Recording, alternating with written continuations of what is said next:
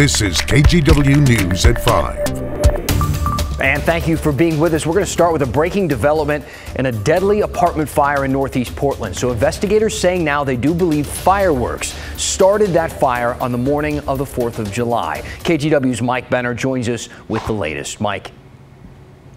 Well, Dan, we've been out here at the scene for a couple of hours now. We've spoken to a number of people. Not one of them is terribly surprised to learn that fireworks are to blame for this deadly fire. That said, it's not any easier to come to terms with. Everyone just beyond upset that a few hours of fun claimed 2 innocent lives. Again, this fire broke out in the early morning hours of July 4th. Firefighters arrived to find a lot of fire and smoke, reports of people jumping from balconies as well.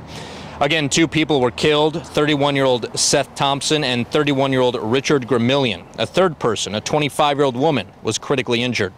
In addition to that, a number of people are now without homes. Investigators did not get a good up-close look at the scene until yesterday morning. They worked for many hours and have now ruled fireworks to be the cause of this fire. We spoke with authorities just a short time ago. Take a listen.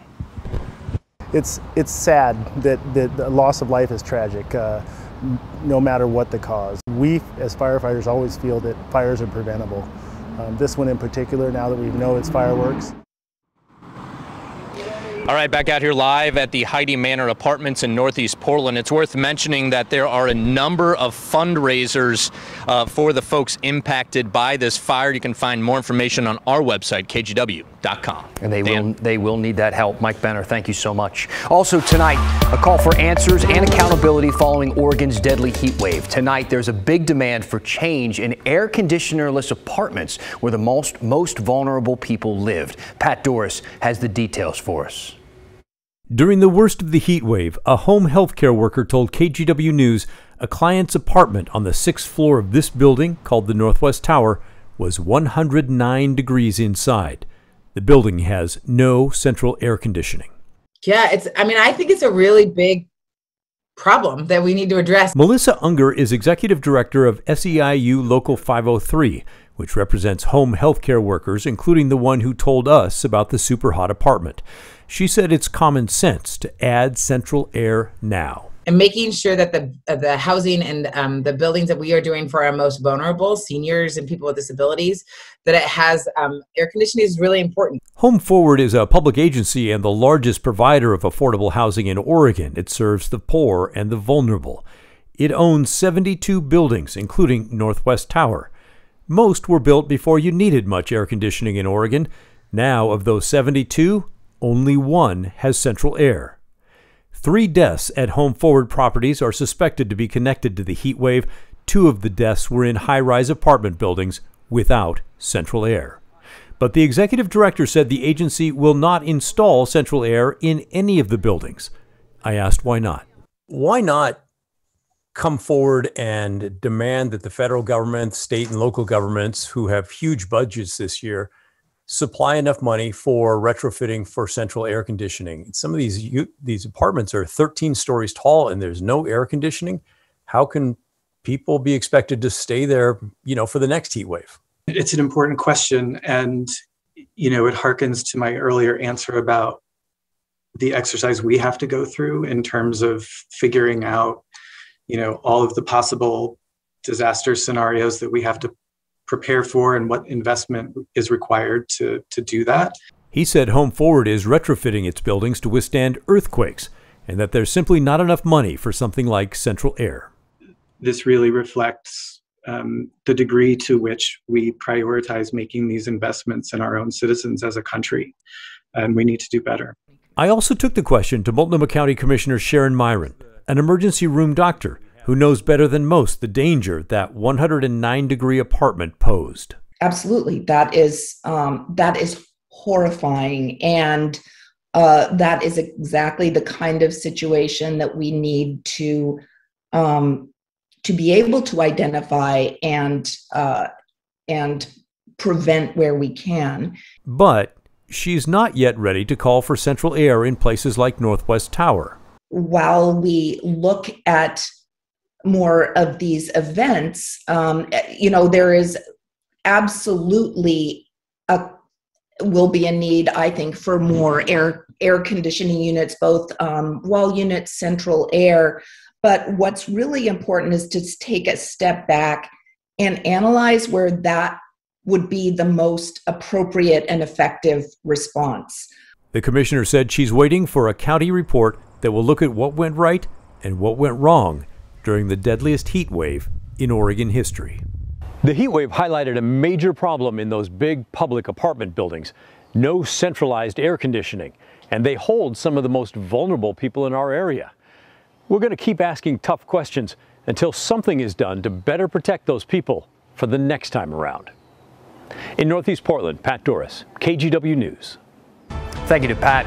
Fire season has started, and right now crews are battling fires in southern Oregon. The largest of them is the Bootleg Fire in Klamath County. As we speak, more resources are actually headed to that fire. It's currently at more than 16,000 acres with 0% containment. Right now, a couple of nearby areas are under be ready or get set evacuation notices. Our Christine Pitawanich is in southern Oregon with an update.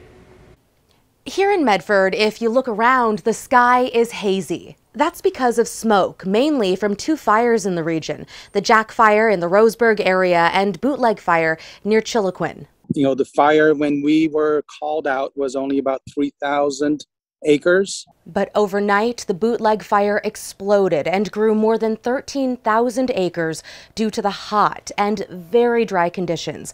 It's threatening homes. So right now, we believe there's about 100 homes up there or structures in the area really between the community of Chiloquin and the fire. Hertz Zutendijk is with the Oregon State Fire Marshal's Incident Management Team. He says the fire is about 15 miles from Chiloquin. His crews from Marion, Yamhill, and Polk counties are tasked with finding and protecting homes and other structures. The fire is right up against several of these structures. So it's really close to some of those homes already. He says the terrain is rough and homes in this rural area are scattered. So that's what right now and today is the big focus is on finding out where all these properties and homes and buildings are located at. And that's going to be especially important given the weather that's expected. We do have a red flag warning here in the area. That's, you know, from about 2 o'clock on until about 8 is what they're predicting. The wind is supposed to help us and push the fire east and a little bit north. Even so, the potential for gusting wind is still cause for concern. The other unpredictable part of it is those winds are going through valleys and gullies, which could impact the wind direction and fire movement. Trying to get this fire under control because we know there's more fires going to be, you know, between now and the end of fire season. Of course, there are also wildland firefighters on the ground and in the air trying to contain that fire. But wow, what a difficult job in the dry, hot conditions, because when a fire does break out in these types of conditions, it tends to grow and move that much faster. In Medford, Christine Pitawanich, KGW News. Christine, thank you. And moving slightly northwest from that Bootleg Fire is the Jack Fire near Roseburg. It has burned more than 4,000 acres in that area. The fire broke out east of Glide Monday afternoon, and so far, close to 200 structures are threatened by this blaze. Firefighters from other Oregon counties are helping to protect them. A total of 327 personnel are in that area assisting with the firefighting. The wildland crews are working on containment lines, indirect and direct attack on the fire. We're taking the time to, where we can, assist with creating defensible space around those areas where feasible with the residents. A 1,400-mile stretch of North Umpqua Highway is closed because of the fire. ODOT says flames are burning along the highway corridor and destroying guardrails and signs, causing rocks and flaming debris to fall onto the road. The cause of the fire is still under investigation. Pfizer announced today it will seek approval from U.S. regulators for a third dose of its COVID vaccine. It says an additional dose could boost protection against the Delta variant. The variant is now the dominant strain in the U.S. CDC data shows it now accounts for around 52% of new COVID-19 infections. Research also shows two doses still offer strong variant protection. The heat wave and 4th of July holiday really stretched area hospitals and emergency rooms thin. At Peace Health Southwest Washington Medical Center, ER visits went from an average of 167 a day in March to 209 a day in June. Daily visits also spiked last week with our heat wave and holiday. The director of Peace Health's Vancouver Emergency Department says it's a challenging time for patients and providers. It's really difficult for us because we know these people need care and we know that they're waiting a long time. And in this part of the country, waits like this just are unheard of. Other hospital systems are in that same boat. They all say if you truly have a medical emergency, go to the ER. The most serious cases will be seen first. But if you don't necessarily have an emergency, only an urgent medical problem, go to an urgent care clinic or your regular doctor as soon as you can. Multnomah County residents are getting an extension on rent relief. Last month, Oregon passed a bill to protect tenants from eviction for non-payment for 60 additional days. That started June 25th and covers people who have applied for rental assistance. Well, now Multnomah County specifically is adding another 30 days of protection for a total of 90 days. Renters must have proof that they have applied for help in order to be eligible. President Biden has picked Oregon Governor Kate Brown to serve on the administration's Council of Governors. The council features 10 bipartisan governors. The goal is for states to be able to work with the federal government on issues like defense, disaster preparedness, and cybersecurity.